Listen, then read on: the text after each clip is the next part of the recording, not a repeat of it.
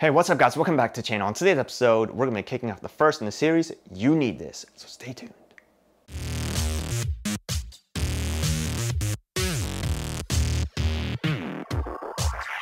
All right guys, this is the first in the series, You Need This. This is pretty much gonna be a series where I bring you cool items, tools, or whatever it is that I think will just make your life easier or lives better, work more efficiently, and things that will just help you out in the long run.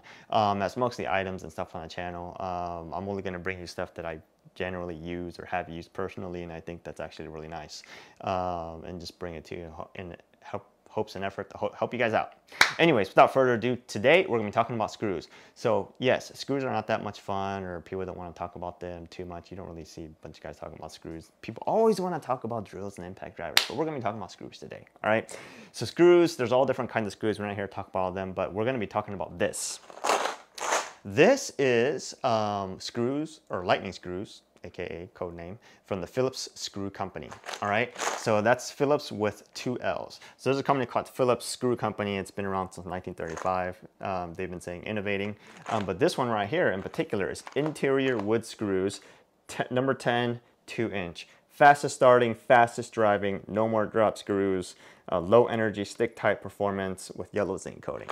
All right, so sure, none of that stuff is all that really interesting, but what we're going to talk about here is the stick tight high performance-ness, meaning no more drop screws. So the low energy threading screw, you can actually tell, I mean, if you've driven a lot of screws, you can really tell on how much energy it takes to drive the screw. But most people generally aren't going to be too fascinated or whatever by the low energy thread screws, mainly because almost everyone driving screws these days or at least construction driving screws these days are going to be using impact drivers. And impact drivers these days are so powerful, they'll drive almost anything these days, or any kind of screw at least. So most people aren't going to notice this, but it is really nice to notice if you've driven a lot of screws back to back and you just go to something that drives really nice. All right, but where people will notice this is on job sites where you're either driving hundreds if not thousands of screws per day. You'll probably get a lot more battery life out of that tool on that battery by using these low energy screws. Anyways, so this one right here, like I said, is a number 10 2-inch screw. There's nothing too particular about the screw. If you look at it, it doesn't look like it's anything special. It's not like pink or anything like that, right? It's just any normal screw. We'll throw up some pictures and whatnot. So on this screw, if you look at the head, it is a Phillips head and a square drive head. It really uses a combination of both to really get that bit tightness in there. You can use a Phillips bit to drive it. You can use a square drive the bit to drive it. But what makes this stick tight is you have to use this screw with the bit that it comes with, and it all comes with the bit. Okay, so if you look at the bit, it's a combination of a Phillips bit and a square bit in one, and on the flutes it kind of has like ribs or edges that really help that screw or that bit really bite in there tight so that the screw doesn't wobble or go anywhere. And that's what really gets that stick tight performance, all right? So here, we'll demonstrate it here real quick. We'll take the screw, and I want to show you it's not magnetic or anything, all right? There's no magnetism on this bit or the screw. You put the screw on here, right? And look, just by pulling on the screw, I'm not sure if you can hear that, it moves the bit in and out. That's pretty much how well it sticks on there, and with no magnetism, okay? So, look at that. So it'll really hold the impact driver really in there. It won't fall off. I mean, if you leave it there for a long time, go lunch, come back, it's gonna be on the ground. But it really works really tight. So here we'll do that again. So this is generally the case. So there's like one other bit that I've used personally that can do this, and it's gonna be the Makita XPS impact driver bit. But it doesn't do it all the time. You really have to use the perfect screw and the bit to really get that. And sometimes you can't really get it on horizontal like that. You've got to go in at a little bit of an angle for that to happen. So the interesting thing about this bit, or this one, is it actually works so well, you can do it upside down. Look at that. So it even holds in upside down. And if I had a vertical one, I'll throw a picture of it. I was working in a crawl space for something, and we were attaching some cable. And lo and behold, you just use it, stuck it up there, bam, impact driver was up there. It was being held in completely upside down by just that. Look at that. It doesn't even fall off very easily either. So that's so good about it. So this one right here is the interior screw, and on the interior screw, they codenamed Lightning, and it's yellow, okay? The exterior screw is Velocity, all right? And this is exterior wood screw.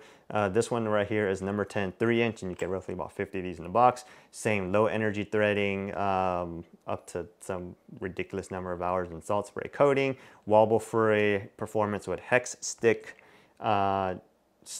driver bit. So this one right here comes with obviously the driver bit and the screw. So the interesting thing about this one is it's a hex screw, or more like a Torx type bit. It uses a completely different bit head and a bit than the interior ones. So it does still have a little bit of that stick type performance. So watch, it won't go anywhere. It still sticks in there a little bit, a lot better than other ones, but it's nowhere nearly as good as the interior one with the Phillips and the square bit. So it will still hold in there a little bit. This one doesn't hold anywhere nearly as tight as the Phillips and square bit, like I just mentioned. This one, every once in a while, if you do it like this, you can really get the hold in there upside down, right? See, it'll hold in there upside down, but I won't do it every time like the interior ones do. So this one right here is Milwaukee M18 fuel surge impact driver. I don't know which generation this is, but 2760, and this one's really nice mainly because it has the power, low sound, low kickback, and works really nice. But see, this one will do it too. So it actually works really well. These screws are really nice. I've used probably a couple, don't know how many boxes of screws we use. We'll go look at the order numbers, but at least gone through somewhere between 5 to 10 boxes of each one of these, just remodeling stuff.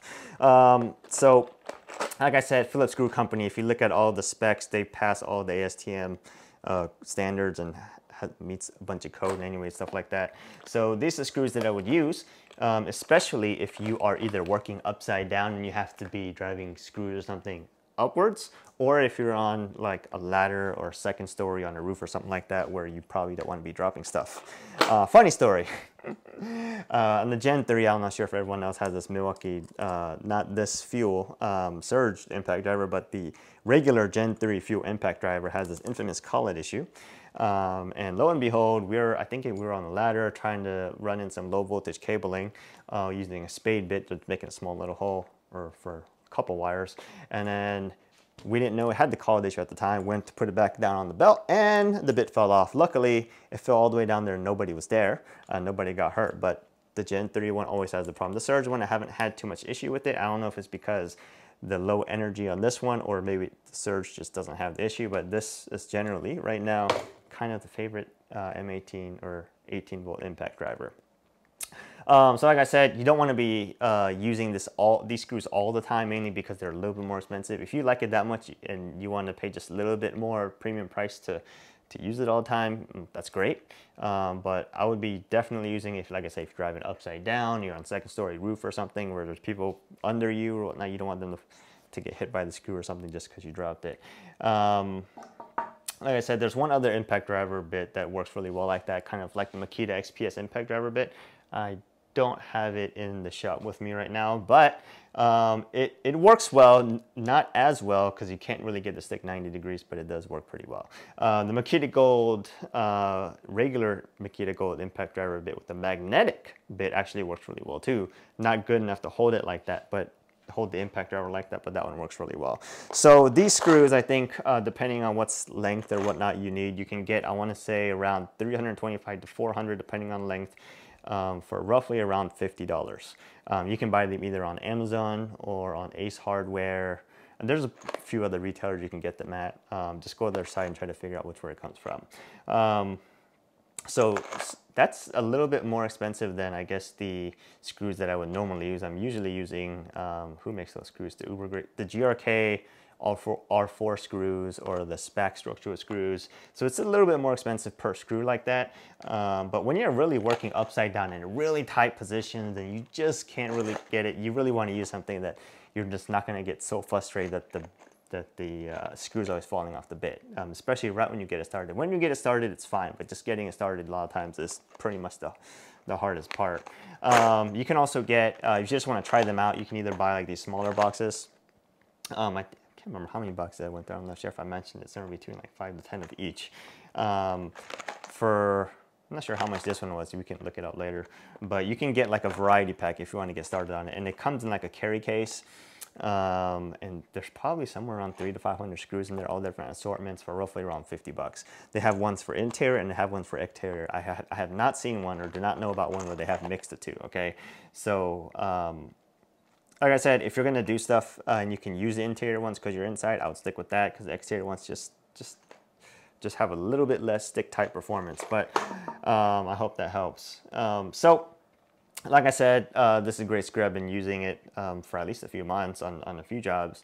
Don't worry, this video is not sponsored. They didn't pay us to do this. We actually went out and got these with our own monies. We actually first ordered them on Amazon. Amazon messed it. I'm not sure if they messed it up, but when we got the box, it was empty. All the screws, the box was open. There were no screws in the box.